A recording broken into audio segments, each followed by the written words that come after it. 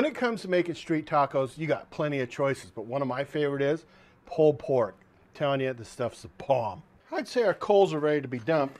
So we're gonna put it in the coals into this one side. A little down there, that's fine. Then we're gonna put a grate on. I'm gonna open this all the way up. So this is the pan we're gonna cook our pulled pork on. I'm just gonna put some EVOO down, a little bit of fat. Just gonna grab, and as the pulled pork heats up on this pan, it's gonna just kind of spread out, allow us to break it down a little bit further. All right, let's put this onto the Weber kettle. So that didn't take long at all for us to get up to 400 degrees. Now, we got our heat source over here, and we don't have heat over here, so this is called indirect cooking. And I'm gonna put the lid back on for about 5 minutes and see where we're at with our pulled pork. Let's give this a 5-minute check. It's still cold, so I don't really expect too much at this point from it. All right, we'll check it out here probably in about 10 minutes.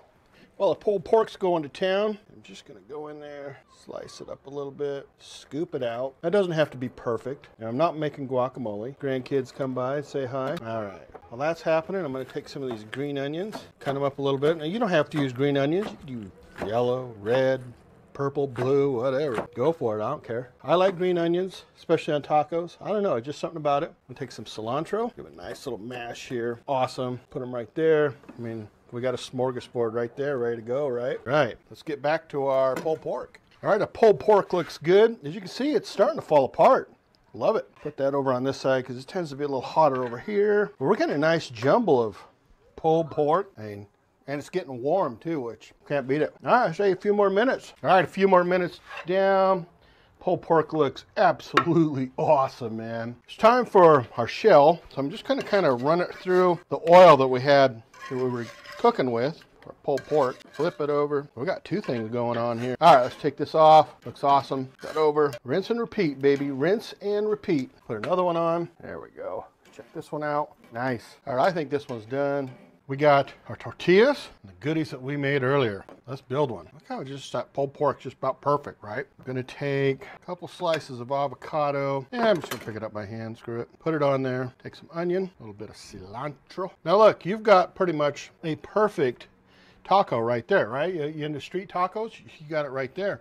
For me, I like a little hot sauce on mine, so I'm just gonna use some Louisiana sauce. I know it's not Mexican, but that's all right. Let's try it. Spot on. Yeah.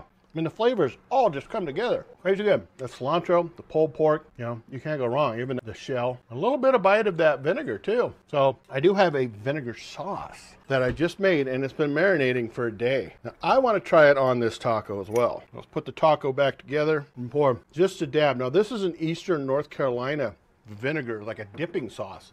But I want to see what it's like on a taco. And the vinegar for the dipping sauce, I mean, is made for pulled pork. Holy crap. Totally adds a new dimension to that taco. This is the bomb. Street tacos, pulled pork. Talk to you on the next episode, guys.